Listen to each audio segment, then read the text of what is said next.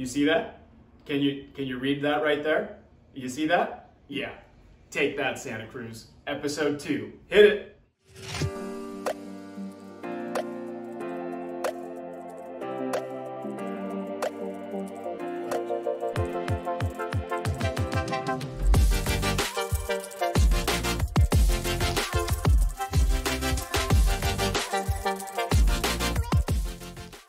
Hey guys, welcome to episode 2 of Alicia's Lowdown, the show where we talk about things that actually matter to me. Starting this episode out with a huge thank you to everyone for your comments, your outreach.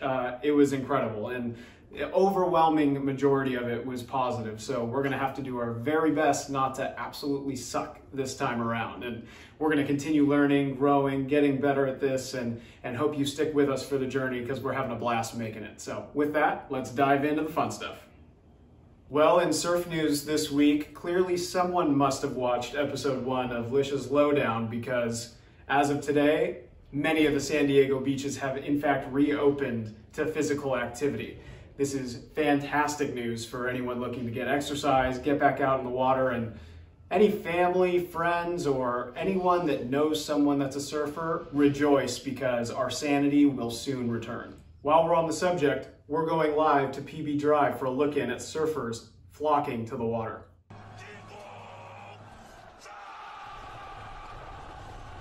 In San Diego, the red tide has made its way down and pretty much all forms of social media influencers have been going crazy.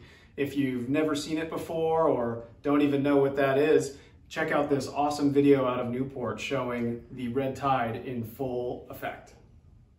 For those who don't know, we're filming today on my birthday, and I had a whole list of, planned jokes. I was gonna commiserate with my fellow March and April birthdays who had to change their plans because of the lockdown, and really I don't think I can do that anymore since the beaches reopened. I got to go for a surf this morning, so instead we're gonna scratch that. I'm just gonna show you my new board that I just got.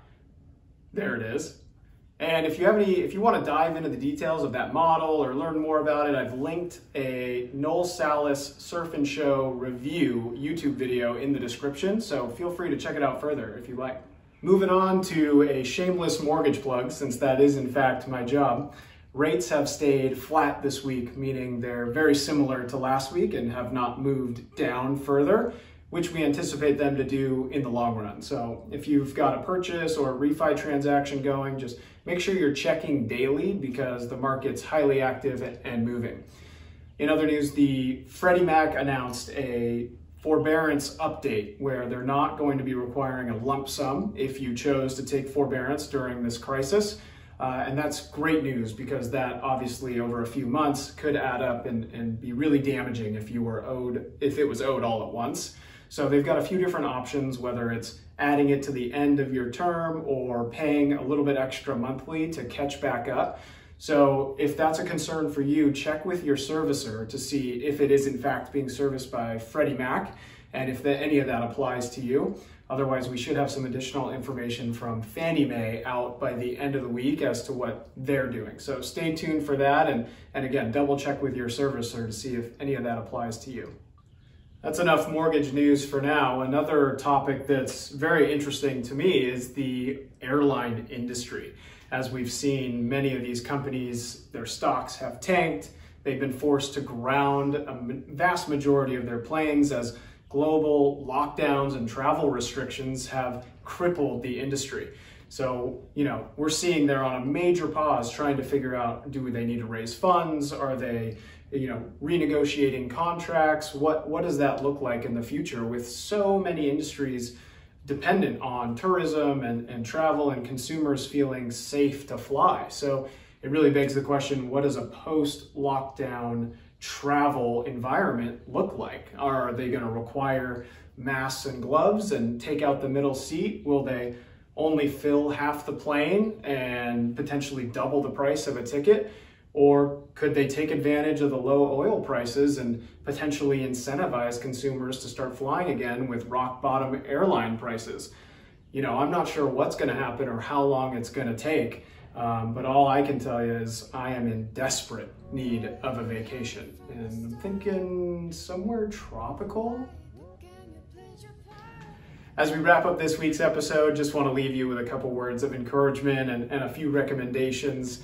One of the things heavy on my heart and things I'm passionate about is financial responsibility. And I think this crisis has revealed the need for everyone, if you're not already doing this, to make sure you're living below your means, you're on a budget, you're working towards getting out of debt if you aren't already, and having a savings and overall financial goal to move towards. And as Dave Ramsey has been teaching us for years now, if every American had 6 months of reserves, think of how much less stress and anxiety there would be over this crisis in general. So highly encourage you to take a budgeting course and listen to some podcasts and kind of dive into that world. And if you'd like any recommendations on where to start, I'd be happy to point you in the right direction. Also, just finished reading Dare to Lead by Brené Brown. Absolutely highly recommend. It's a phenomenal book on leadership and working with people and growing your personal skills. And if you haven't picked up a copy yet, again, I highly recommend it. And on that note, she is our quote of the week. So she says, "If you aren't in the arena also getting your ass kicked, I'm not interested in your feedback." Well, I absolutely love that from Brené. She's straight to the point, isn't she? Basically echoing her, I'd say if you've got an idea, whether it's a business or a goal or something you're seeking out for, just go for it. And you'll find the journey is an absolute blast, and know I'll be cheering you on the whole way. All right, guys, episode 2 is in the books. Don't forget to like, comment, head over to YouTube to subscribe, and leave any feedback or topics you want to hear about. Thanks so much for joining us on this journey. It's an absolute blast. And if you're looking for me, you can find me surfing for the foreseeable future. So thanks again. Stay tuned. We'll see you next week on Wishes Lowdown.